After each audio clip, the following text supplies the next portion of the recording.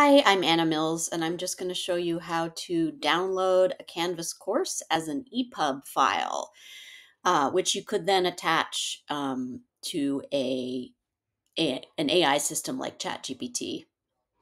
So I'm in my Canvas dashboard, and instead of going into a course, I'm going to go right into the account at the top left. And I'm going to go to settings. This is not intuitive, but this is where you can download the EPUB. And then over here on the right, I can go to download course content. And it's going to give me a list of courses. Now, this is downloading the course materials, not the student data.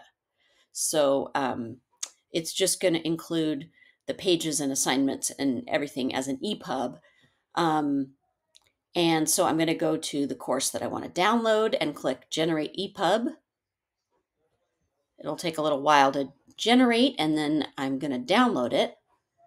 After I download it, then I have a file that I can upload and attach to a prompt in ChatGPT or Gemini or any other AI system where I'm allowed to upload files. And along with that, I can upload things like course design rubrics so that I can interact with it.